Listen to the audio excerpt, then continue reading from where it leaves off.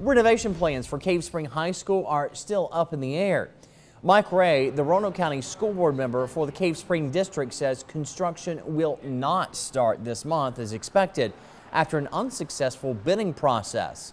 Roanoke County Schools said the competitive bid process produced just a single bid for the upcoming renovation and expansion.